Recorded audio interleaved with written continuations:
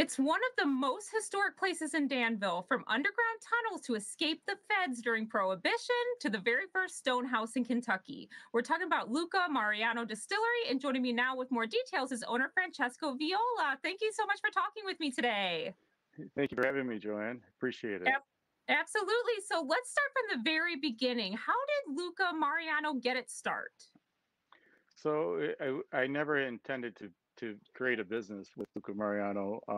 My grandfather and I, when I was a kid, we used to distill together, and he passed away in 1999. And in 2010, I brought out his old still and started distilling in my garage, and had no idea it was illegal to distill in your garage. My parents were born in Italy, and even though I was born here in America, some things kind of are lost when you have foreign parents, and I had no idea that it was illegal. And so once I learned it was illegal, and I developed a passion to distill, I decided to get a license. Realized you couldn't do it as a hobby, so I decided that the next best thing is to see if I can make a business out of it. And it's really worked out well. I really enjoy it. I love it. It's not even work. It's like it is a passion of mine, and I love what I do. That is so cool. Okay, and recently you unveiled some amazing plans for the future of Luca Mariano. You've got to give us the details on this. Yeah, so we have a several hundred-acre farm in Danville, Kentucky, and what we're doing is it's a very historic farm. So we're preserving the historic value of the land. We're going to do minimal development. We don't really want to disturb too much of the land. We do have to make a business out of it, so we will have to build the minimal amount required for a small craft distillery. But we own the oldest home in Kentucky, and this home is the William Crow home.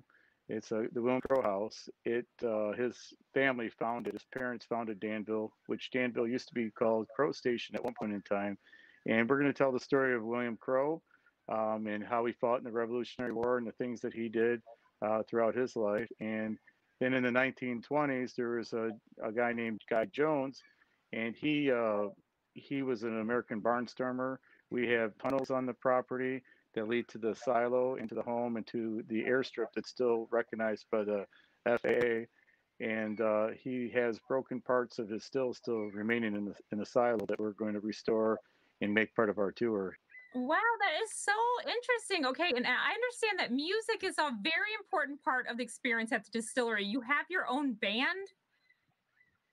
That's correct. So, like, I have a passion for music, and you know, I'm a businessman, so I don't have time to really develop that side of me. So, what I decided to do was put together some of my friends, friends of mine in Nashville, and Kenny Fuller is the leader of the band. He's the guitar player, and he and I write music together.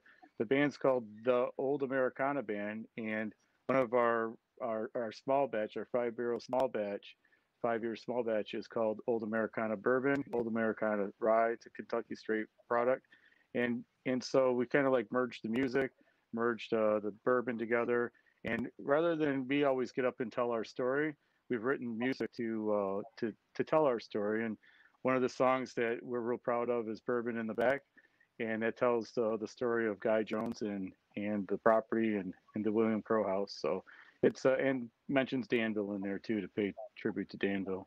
Wow, Francesco, you're like living out all your dreams. Like this is all happening right now. And when I visited Copper and Oak, I heard so many wonderful things about your bourbon. What products do you have available right now?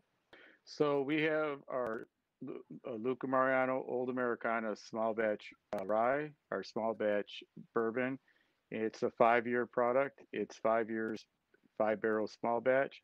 And we also have our Luca Mariano single barrel Kentucky straight bourbon, Kentucky straight rye, and that's a 6 year product. And so we do, my birthday is January 17th, which just happens to be the first day of Prohibition. And so we do a special release every year with that to pay tribute to Prohibition. And this year we did decide to release 1 barrel during the mid-year. We just did a single barrel pick for the Kentucky Bourbon Festival. They're going to be recognizing that, and that's my Francesco S. Viola signature. And it's a real special bourbon. It's a Kentucky straight bourbon. It's 6 years. Eventually, we'll grow that to be between 7 and 10 years. So That is so awesome, Francesco. Thank you so much for joining us today. thank you very much for having me. And we encourage everyone to get out and visit Luca Mariano. Find them online at lucamariano.com and on social media at Luca Mariano Distillery.